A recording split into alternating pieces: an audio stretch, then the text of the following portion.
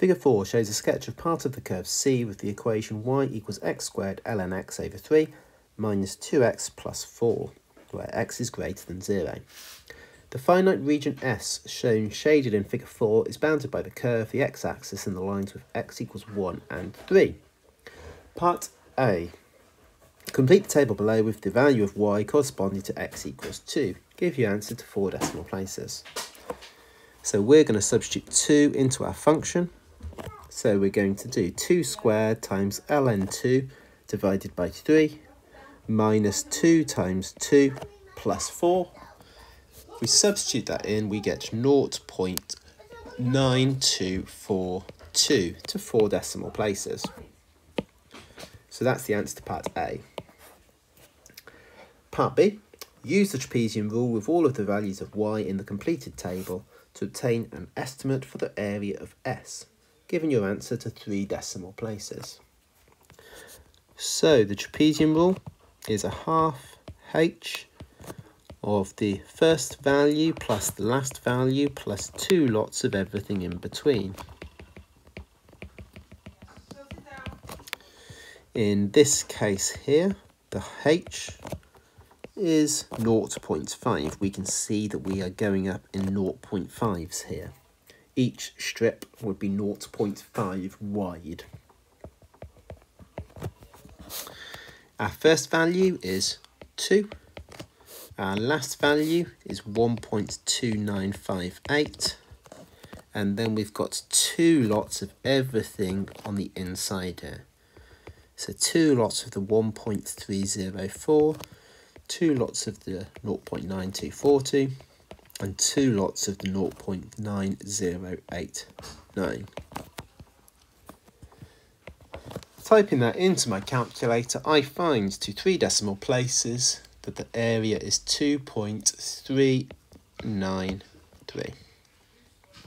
So that's my answer for part B.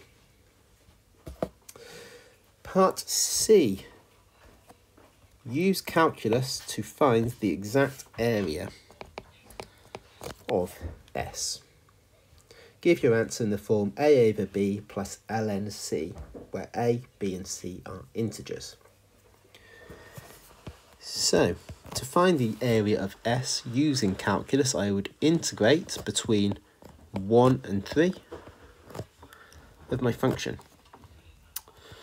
Now, to help me integrate, I'm going to write this x squared ln x over 3. I'm going to write that as 1/3 x squared ln x minus the 2x plus 4.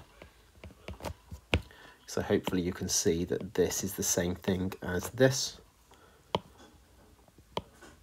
Just writing it like that makes it a little bit easier for me to integrate. Now, in order to integrate this term here, I'm going to have to use by parts. These other terms are going to integrate easily, but to integrate the x squared ln x, I'm definitely going to need to use by parts for that because it's a product of 2 functions. So just separately on the side over here, let's do that. Let's let u equal ln x, because we always have u as ln x. And we'll have v dash as x squared. That way u dash would be 1 over x, differentiating the ln x, and v would be 1/3 x cubed, just integrating the x squared. Using the by parts formula now then, we've got uv, so uv, that's my uv there, these 2 times together, minus the integral of u dash times v.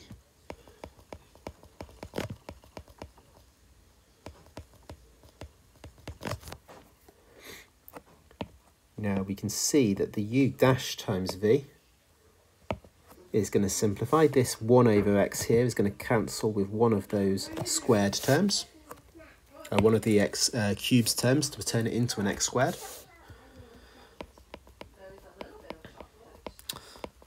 Right, I'm then going to take this 1/3 outside, And we're just left with the integral of x squared. The integral of x squared is, this is going to integrate to be 1/3 x cubed, which when times by the 1/3 will be 1/9 x cubed. So this is the integral of this. So let me write down S equals, we've got 1/3 of the 1/3 x cubed ln x minus 1/9 x cubed. Let me use curly brackets here.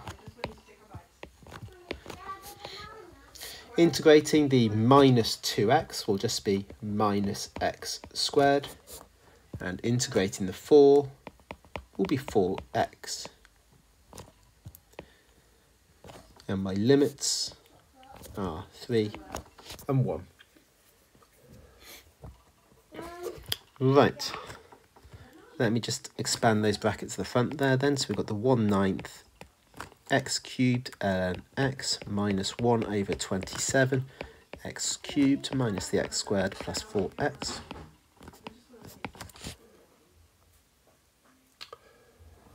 Substituting the 3 inside here then. So we've got 1/9 times 3 cubed times ln 3. So that will simplify to be 3 ln 3. Minus 1/27 times 3 cubed, which is just 1. Minus 3 squared. Plus 4 times 3. Oops.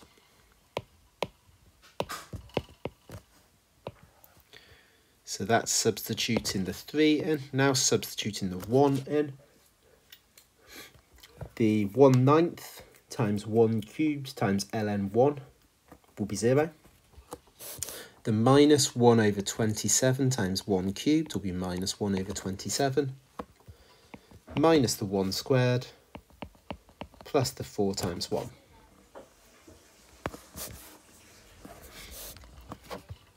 Simplifying this, we get 3 ln 3. We've got plus 2. We've then got a plus 1/27, a plus 1 and a minus 4.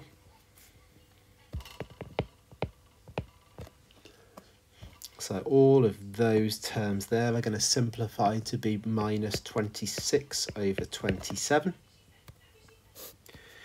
And just comparing this to how I needed to write the answer, we can see I've got my a/b, that's the minus 26/27.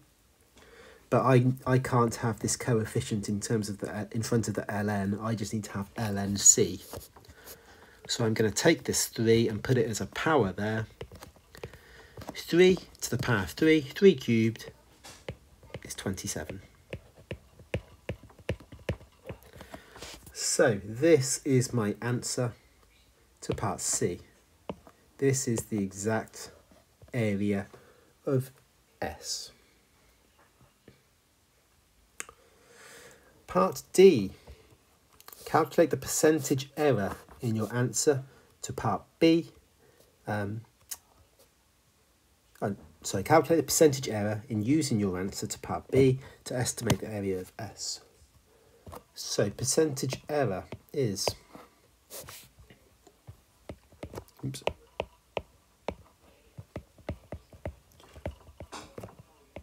the actual real answer minus your approximation divided by the actual times 100.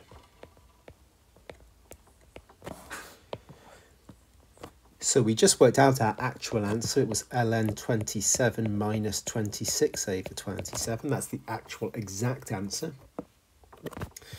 The approximation that we worked out in part B was 2.393. Divided by the actual answer, so ln 27 minus 26/27.